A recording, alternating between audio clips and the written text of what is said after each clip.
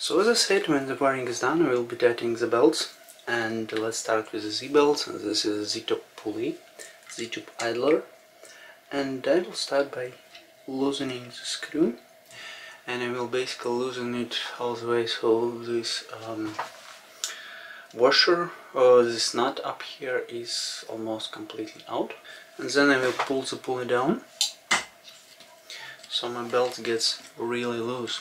The next step, I will loosen these two screws on a belt clip, and I will pull the belt. Okay, maybe I will need to loosen this clip a bit, just don't force it. Yeah, and I will pull the belt as much as possible to do by hand. This feels just about right.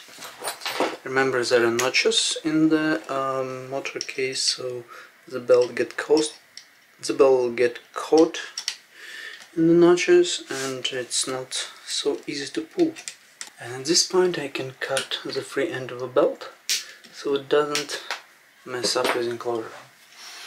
My belts currently are tight, but not tight enough, so I will adjust the screw up on the idler. Couple turns should be enough until I hear pretty much high-pitched sound from the belts. XY belts tensioning is a little bit trickier to perform because, well, you need to do some measurements and you need to have some application which does spectrum analysis. Yeah, but let's start with the measurements. You have to take a ruler and measure that the center of this pulley, the front pulley, to the center of the tensioner should be exactly 15 centimeters. So I'm taking the center here and I'm pushing it right to this distance.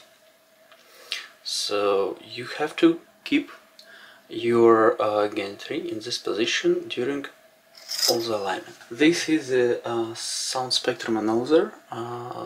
It's available only for iOS, and I had to unfreeze an old iPhone 6 to install it. Okay, so the belts are not tensioned yet. Let's tension them a bit by rotating the screw. As you see, the tensioner moves and tensions the belts, and we start getting some sound here. Let's check the frequency.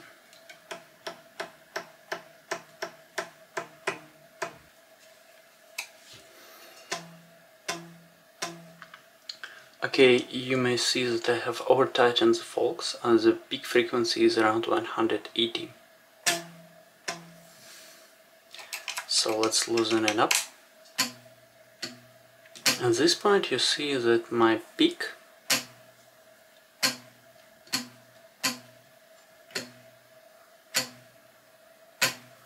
is somewhere here, which is around the expected value. So when you get one side down, repeat it for the second side and your belts are good to go.